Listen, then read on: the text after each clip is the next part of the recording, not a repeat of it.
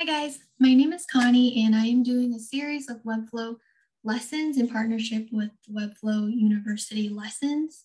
We're not affiliated, but their lessons are really good and I definitely recommend checking them out before working on the lessons and tutorials with me. Well, today we'll be learning how to create sliders and slides. So this is the first slide, and what we'll be learning is to create the background, a gray overlay, and the content inside, and it should slide to a new image. So that's what we'll be working on. So the first things first, please watch the slider video because it will definitely give you all of the more details. We'll give you more information, more details of the anatomy of a slider, which I'm not going to get into today. I just want to work on the lesson or the mini project. So let's get started. And we are going to first, if you're interested in creating these, check out my other videos because this is the tutorial on how to do the light box and this is how to do a tutorial on forms. But today we're going to work on sliders. So we're going to start off by adding a slider. So Control E, then add a slider, S-L-I-D. Okay, and make sure the slider is not within a container because we will not be able to add the content inside because that's inside a container and you can have a container within a container. So we're going to take the slider out of this container and let me add it right above. So let me give it some spacing so it doesn't disturb our work. Okay, so to start off with the slider, we're going to adjust the height to approximately 500 pixels, just so it's a little bit bigger and we can see it.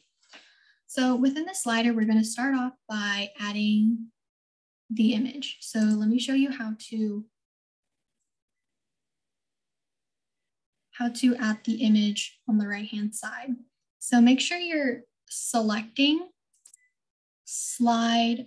So open them up and make sure you're sliding slide number 1, because if you add the image onto slide number 4, it's going to apply that image to all the slides, which we don't want. So open it up and make sure to be on slide number 1. And down here under backgrounds,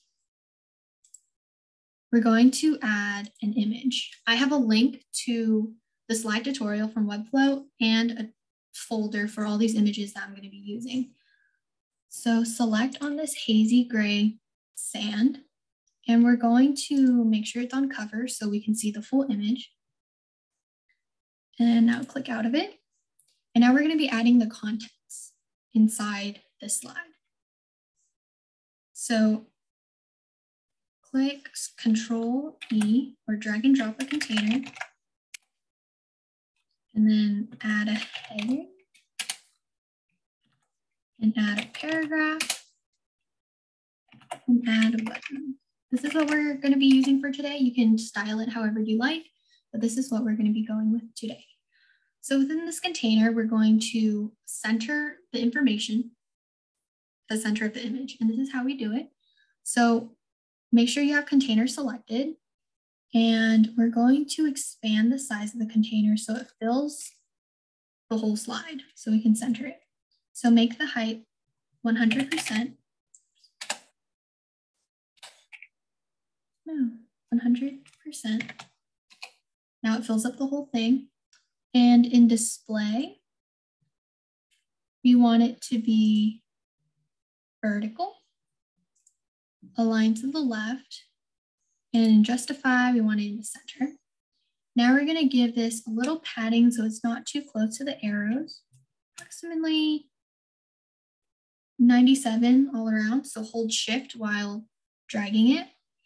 And we're going to create, since we're going to have a gray background, we're going to make the text white. So still under container, we want to scroll down to typography, change it white, and that will change everything within the container white. Perfect. So now we're going to be adding the gray in the background. So you want to select slide 4, go back to backgrounds and add, click on the 4th box to the right, or the 1st box to the right, and click color overlay. So now I want to give a little tip here because I definitely messed up on this a couple times. As you can see on the right-hand side, the overlay is on top. If you were to drag that below, it's not going to show. So you want to make sure they're separate. That's why we added the background first and then added the overlay on top. If you were to change this to also have the overlay, you're not going to see anything. So you don't want to do that. Now I messed this up. Let me fix this real quick. All right, perfect. I got it all fixed up. If you do happen to accidentally do that, no worries. Just hit the trash can and delete it, and then just add it again. I'm going to take that out. So now we have our first slide, and as you can see, you can preview it. By adding the slide directly in, it's going to expand the whole way.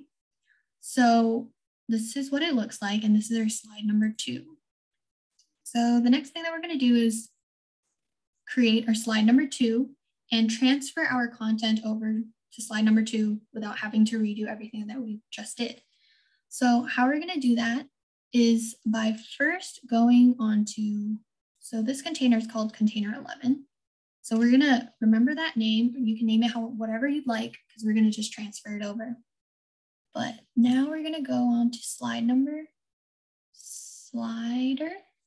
And then at the gear, you want to move on to the next slide. And we're going to simply do the same thing and just replace the background. So right now it's selected on slide number 2 and not the slider. You want to go back to the design and add your background. I believe. Choose image, plants, cover. Can we change the position? Yeah, you can change the position of the image. So if it's really large, the slide will cut out the rest of the background. If you want to change the position of it, if you want more image of the product, you can change the position here. Okay, and then now we can add that overlay. And we also want to add container 11. Wait, that's not what we want. One sec. Okay, so all you have to do is select on the left-hand side on the navigator, you want to control copy your container 11 or whatever you decide to name it. Select on slide 5 and control V to paste it. And there you have it. Everything's perfectly formatted, exactly the way it was before. So yeah, this is what it looks like. Oops. Yeah, there's only 2 slides. You can definitely add more slides, but that wraps up the tutorial on how to use slides. I hope this was a small, fun project. I'm doing a series of these. I'm learning on the way, so hopefully we can learn together.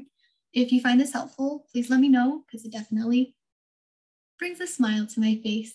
All right, thank you. I hope you have a nice day.